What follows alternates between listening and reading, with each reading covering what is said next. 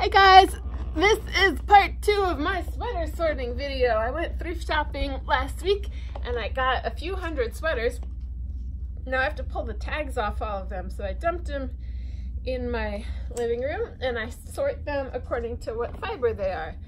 And there's a lot of cool stuff. Some of it's kind of ugly, but I find that if you put a bunch of ugly stuff together, suddenly it looks cool. So that's what I'm hoping is going to happen. I'm actually pretty excited to sew with them. Oh wait, this isn't a sweater. This was a skirt I got for myself. I don't know. I was feeling the Catholic schoolgirl librarian vibe. I don't think I'll ever wear it. I have a giveaway pile. When people come and visit me, I'm like, here, take my things. I'll try it on. Oh, want to see what else I got? I got this awesome sheep fur jacket.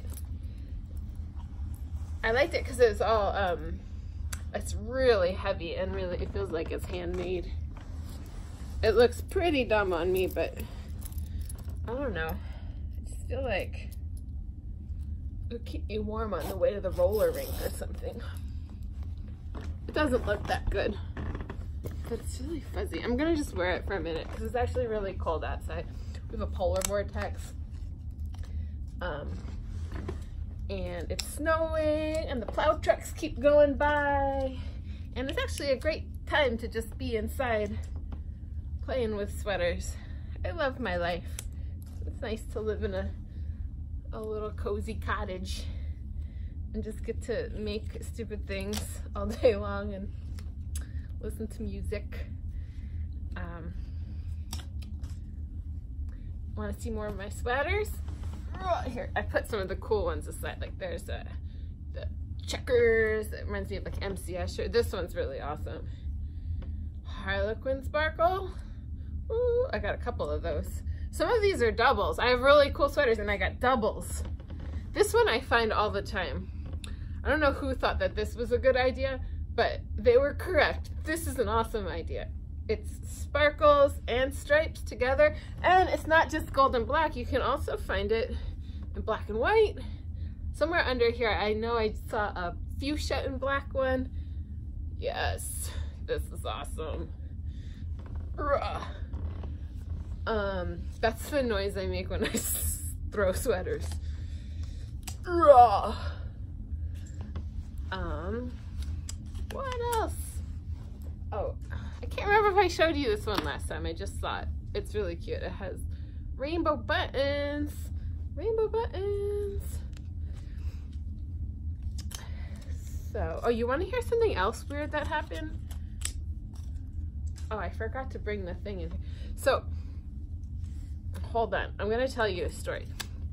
And I'm not a very like woo-woo person, so I'm not sure, this story could be totally meaningless. But like about 2 weeks ago, I had this dream that the tree outside my window told me what its name was. And it was just sweet. I didn't think that much of it. It's just like cute when you have a dream about a tree and the tree talks to you. And it told me its name, and it was a really cool name. And then I told my boyfriend, and he was like, that's a really weird name. And then I was thinking about it when I was sorting the sweaters last time. I was like, oh, what was the tree's name? And I could not remember the tree's name. And I was sitting here like racking my brain. What is the tree's name? And like, kind of, who cares? It was just a stupid dream, whatever. But I was like, what was that tree's name? And then I found this piece of paper mixed in with the sweater. So let me grab it because I forgot it. I left it in the kitchen. Hold on a second. I'm still here. So I found this like little piece of paper mixed into all the sweaters, and the paper has like a hair. It feels like a human hair on it. And it's like this old crunchy piece of paper, and I opened it up and it's like impossible to read. It's like old, like it's Roman letters, but I cannot decipher. It's like European old script. I can't read it.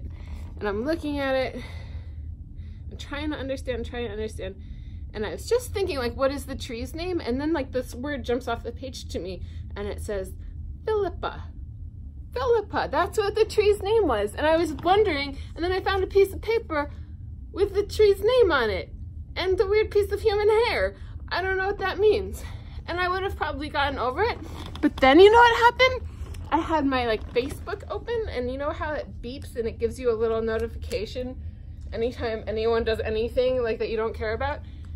And right when that happened, it, like, beeped a notification, and it said, Philippa likes your video.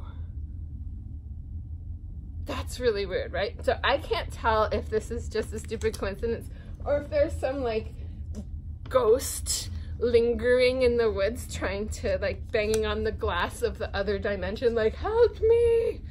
So I don't know who Philippa is. I actually Googled it. I'm like, what the hell is Philippa? And it said Philippa means lover of horses. I was like, maybe I should get a mini pony. Someday I will get a mini pony. I don't really need any more hobbies right now, but I mean, I've always wanted a horse. I was a little girl once. You know, we all wanted horses. Anyway, does stuff like that ever happen to you? And do you think it's, like, meaningful or it's just silly? Like, I'm not sure what I think. A little bit of both. I don't get scared or freaked out by it. I don't put too much meaning towards it, but I just think it's neat to, I'm not even showing you the sweaters. I think it's neat to recognize those connections and take a moment of wonder to appreciate those funny coincidences. I have a lot of funny coincidences in my life.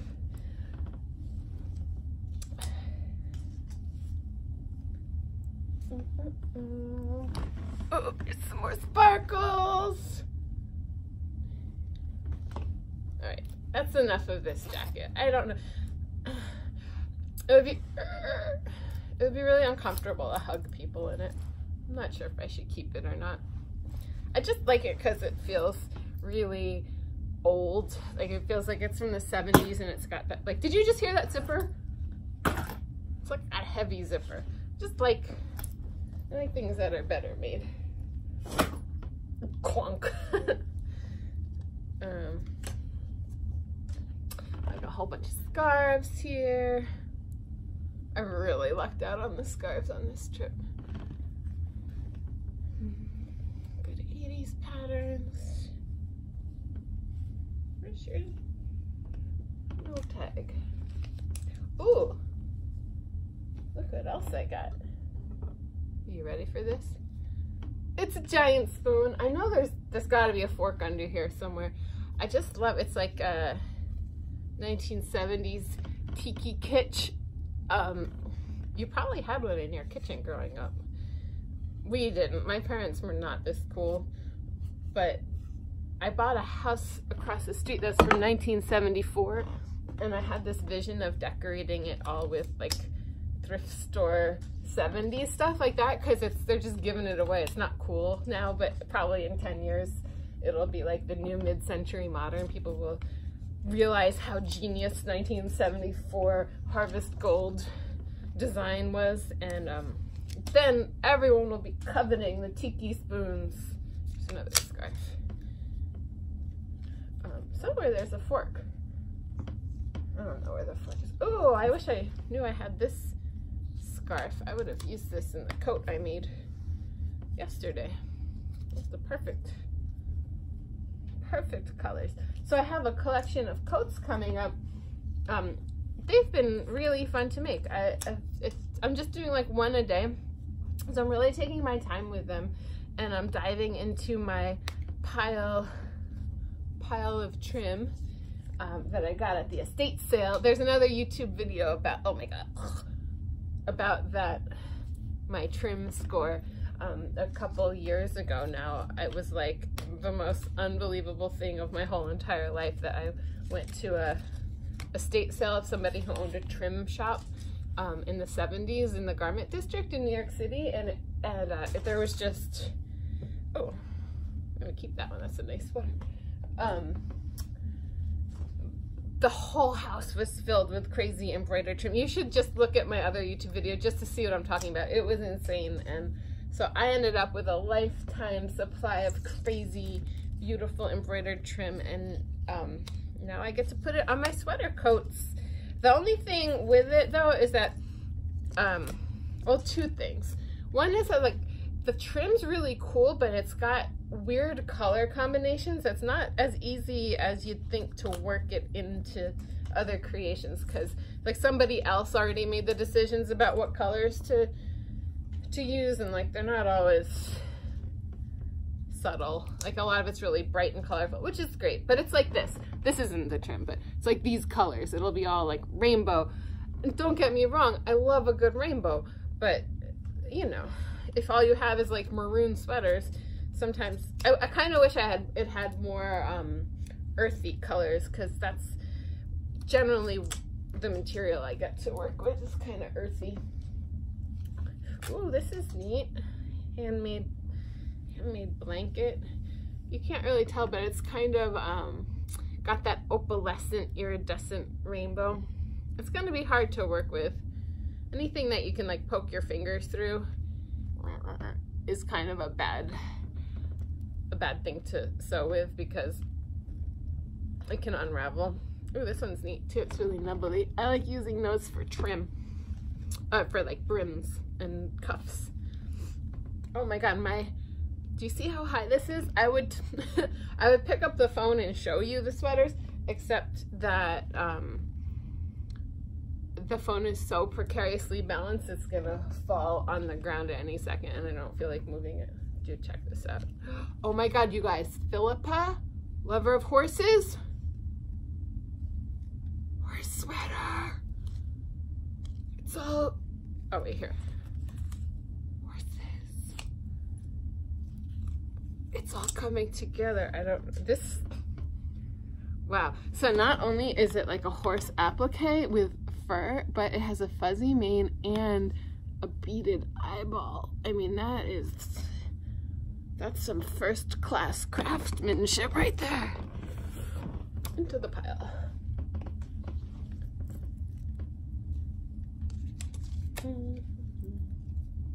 I did a radio show yesterday.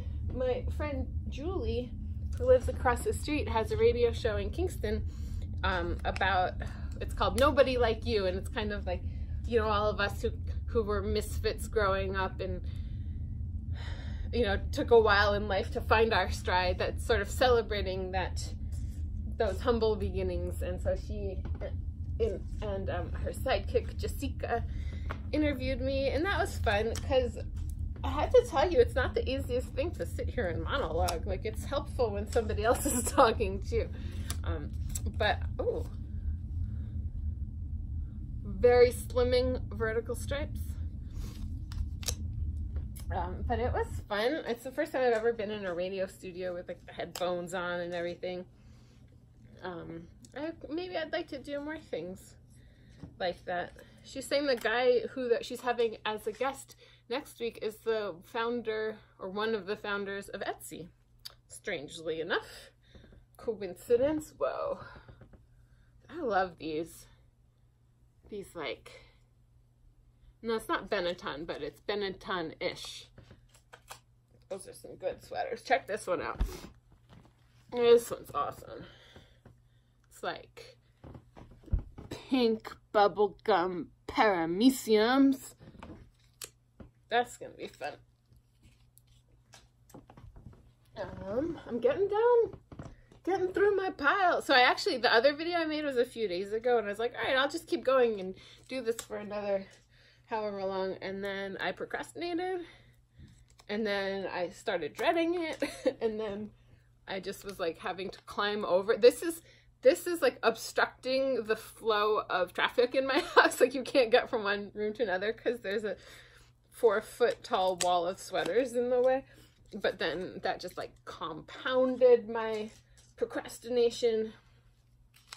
And then there was people here, and it's kind of feels weird to talk to a camera by yourself and like know that somebody in the other room's listening to you. That's kind of awkward. So finally everyone left and now I'm here. And then of course I started making this video and then my dog started barking because he has like genius timing when it comes to like what's the like smallest amount of effort he could make to be the most annoying. That's my dog. He's like a specialist in tiny terrible gestures. These are all cotton men's stuff. They're not that interesting. Oh, whoa. I'm going to show you a really cool one. I just saw this. Oh my god. Oh my god. Angora, batwing, sequin, shoulder pad, purple. This is everything a sweater should be. Hold on. I'm going in. I'm going in. Ugh. Yes. Oh, and it makes noise. Can you hear that? Oh, sorry. I didn't mean to like jiggle my boobs at you. I can't help it. My boobs are just, they have a mind of their own. Oh, nice. I mean, it is so flattering on anyone, really. Oh, man. The thing is, you can't really sew with it because he's getting in the way. Guess I should just keep it, right? Batwing, I mean, batwings make everyone look good. Alright, I'm gonna wear it. I'm wearing this the rest of the day. Hold on. This hood, it's like a wimpy little hood, but it's actually the first hood I ever put on a sweater. This is a really old sweater. I made it. I had been in Muslim countries for a few months, mostly in West Africa, like Mali and Morocco, and I was used to having my head covered, and I came back to the United States, and I just felt like so, like I just wanted to have my head covered, and so I put a hood on my little, it's like the most like, ba-bum, it's like not a modest dress at all, but I like somehow felt like I wanted my head covered. That was a long time ago. I actually made this dress on my 30th birthday, so that was 13 years ago. And I'm still rocking it. But yeah, this is a archival historic hood. Look, I didn't even have any like, there's no point on it, there's no brim. This is like as simple as it comes. Sparkles. We're getting down to the wire. There's only a few more sweaters. Oh, did you hear that? I found the fork. Tiki fork. Got 2 of them for $1.50. Someday we're gonna have an awesome 1974 Airbnb. All right.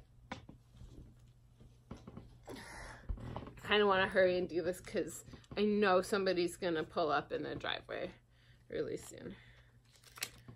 Just disrupt my flow. Ooh, I love when they have, you see, like nice big buttons.